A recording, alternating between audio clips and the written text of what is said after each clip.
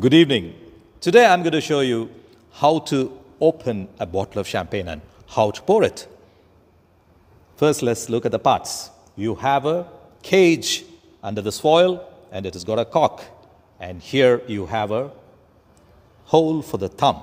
So these are the main parts, and how to use them you're going to see in the next step. When you open this with a metal clip, put your thumb here so that you have control. Otherwise it's going to just go off. The cork will fly off. So we'll just keep doing this.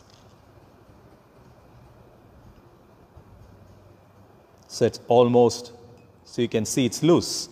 So I'm in control. So this is the most important part. Slowly I'll release it. In control. That is a beautiful opening, isn't it? So let's see the next part, how we are going to pour it. So how to pour a bottle of champagne? First, see, I told you there is a hole here. Hold it, put your 3 fingers here, and just get it here and just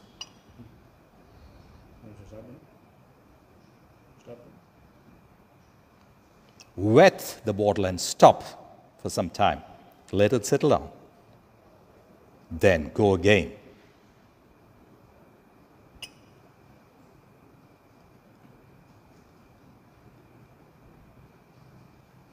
Pour it up to 2 fingers high and let it settle down. So the next step is take it in. Awesome. Bye-bye. Wish you all a very happy New Year 2024. Bye-bye.